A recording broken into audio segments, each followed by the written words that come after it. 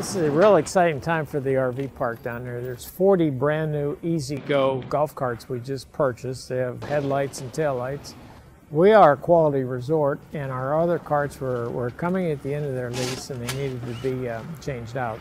These are all gas cars, and what we're doing is we're going to be leasing these out to residents if they'd like to keep one, and then we call them back when we have the big tournaments.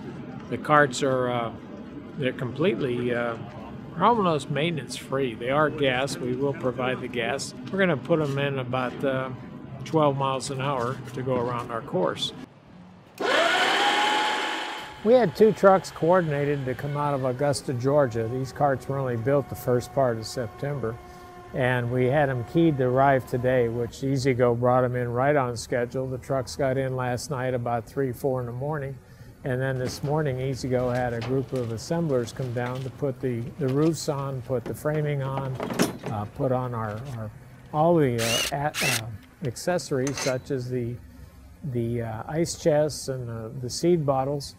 And they've got a real production line going. By the end of the day today, these cars will be ready to put to work, put them out on the course.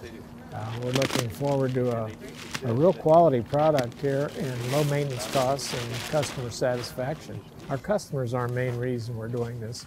We are the best in the area and we want to continue doing that. I think the residents will really enjoy it, and we'll have the most modern golf cart fleet in the Yuma Valley.